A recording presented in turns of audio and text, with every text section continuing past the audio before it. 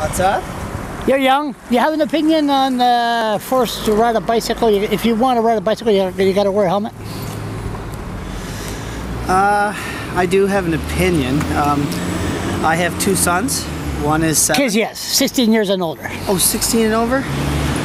Well, I don't think I had to when I was that age, but... That's what happened to you, right? With, yeah, of course, yeah. No, I mean, there's probably injuries that start to have people getting concerned, head injuries, and it's not a bad thing, but I don't know about the laws. Why? If you wear a helmet, you'll get a ticket. If you don't get a ticket, you go to jail.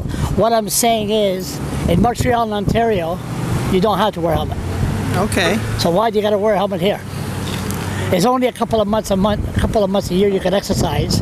We're the fattest people per capita in Canada, and the government doesn't want us to ride a bicycle without a helmet. Well, that's a good question. Got a good answer. Do I have a good answer? Not right now, no. I'd have to look at it more. I think you're right, though, about Montreal. No, I am right. I mean, I'm a blogger. What's wrong with you?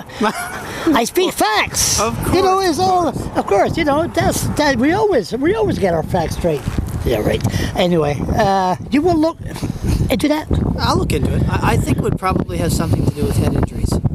But we're getting fatter, and it's not a way to get rid of the less fortunate because they're not allowed to exercise. They get fatter and fatter and the fatter. Helmet costs are unaffordable? No, I'm not saying that. There's some people that just doesn't want to wear a helmet, and then they say, frick it. And if they wear a helmet, the police goes after them, and the less fortunate don't have a lawyer to fight it. So the law is the law, and the win. And the police are using that avenue to go after people. Then that's why we're the fattest people in Canada. Is that happening locally? Have you witnessed this? You're talking to one here, right in front of you. That's why you hate cops so goddamn much. So you have a bicycle and you don't drive it because you don't. Yeah, look. I would love if I walk around the two bridges, I'm met by cops. Do you know what my advice is? What? Get a helmet. Get a helmet? No. Get a helmet. I rode a bicycle across Canada. I had no problem. Thank you.